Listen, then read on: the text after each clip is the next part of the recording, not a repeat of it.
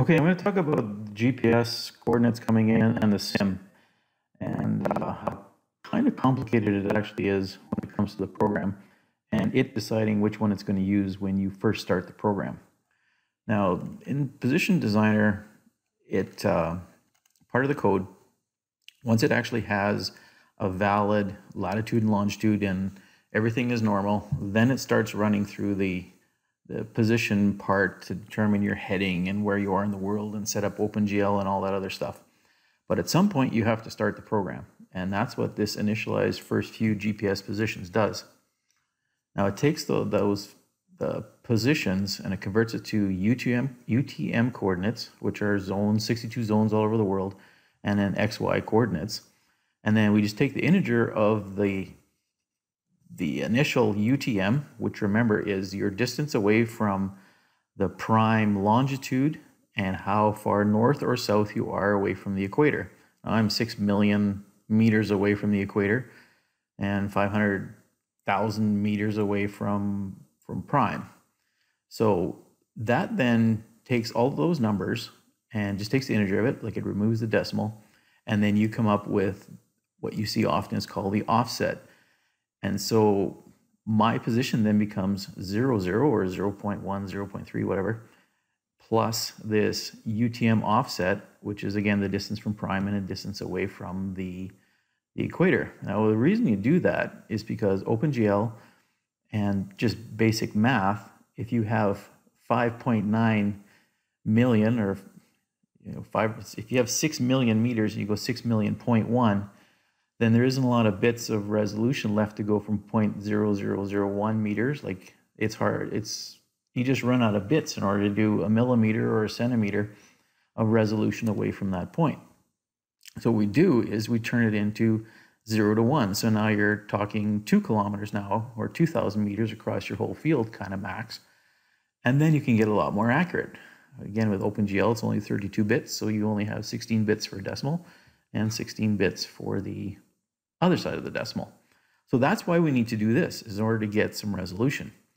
Now, the first time the program is run, are you running the simulator or are you running the GPS coordinates?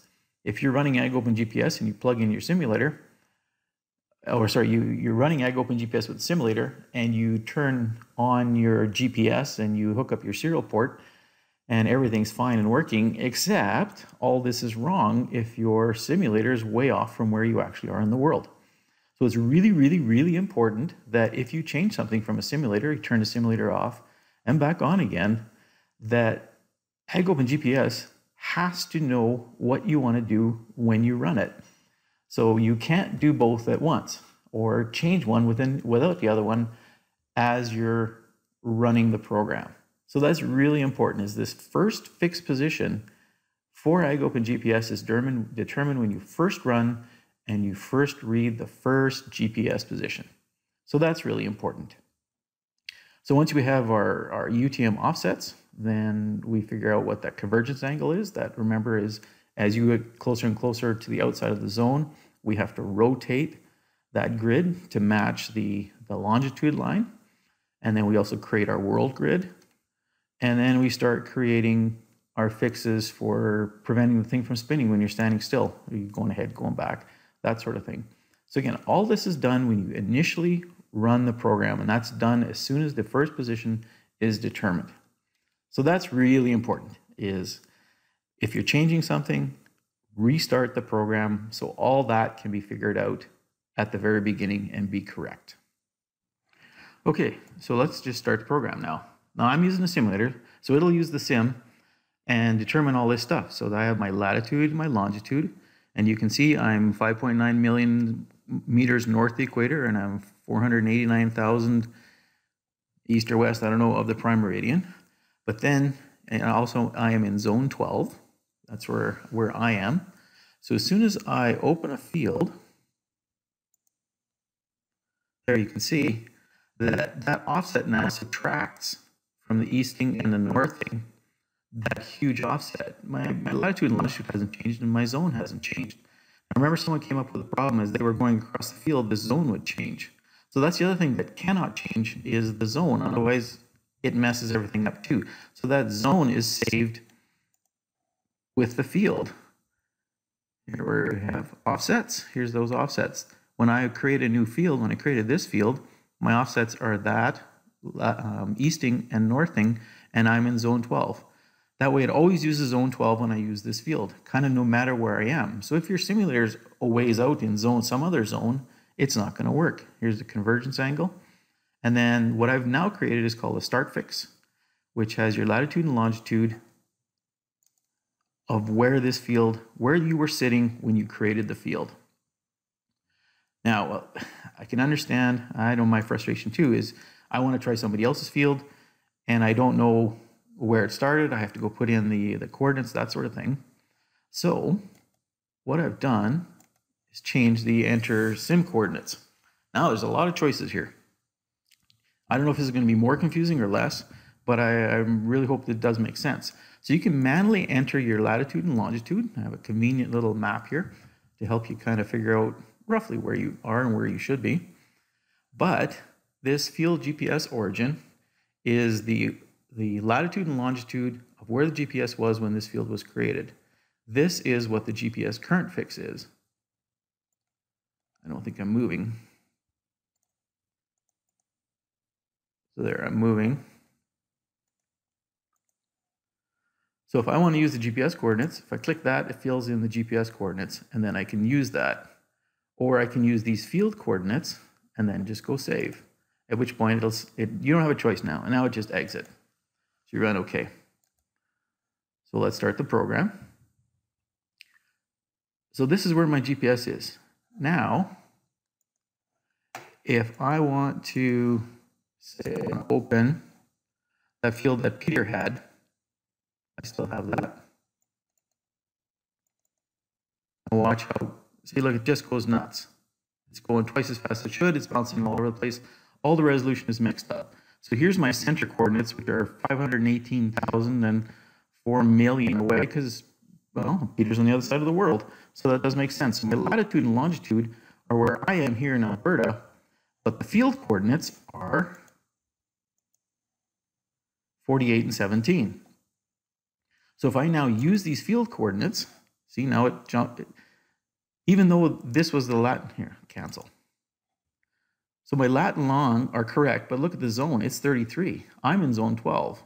So it's all messed up because we are in a completely different world and the simulator doesn't know that we are not in America anymore, we are in Europe. So enter sim coordinates. You will notice here that the field GPS origins are 48 point and 17 point whatever. If we use these field coordinates and then go save, see right away you can see it's better. See now our latitude and longitude is 48 and 17, our zone is 33, but everything else is messed up. So now when we run the program, there we are, 48, 17, zone 33. And we haven't opened a field yet, but when we do open the field, you gotta go back and open Peter's field. Everything is right. This is now, our easting and northing is where we should be. Long story short, if you're going to change positions on your sim, and your sim is different than your GPS, you have to tell AgOpenGPS what you want to use and where you want to use it. Your GPS, of course, won't change, can't change, and that sort of thing. But the sim, and especially if the sim is on, if you turn the simulator off, okay, everything stops. Now, if you start and stop the program, nothing's going to happen because I don't have a GPS connected to it. So now it's sitting and waiting for a GPS coordinate. If I were to plug in a GPS now and hook it all up, then that first reading, remember that is first fixed position initialized, it will use the GPS reading. Or if I turn the simulator on, now it's going to use that. Remember, simulator's over at Peter's place. So all this is right.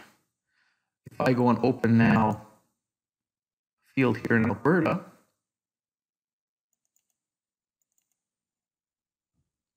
look how funky it is. It's in the wrong position, but look at the zone 12. Remember, the zone is pulled from the save field. So it's completely messed up. Even if I start and stop it, it's wrong. So I go back and enter sim coordinates. I use these field coordinates now, preload them. I could enter them manually, that sort of thing, doesn't matter. Go save, restart the program.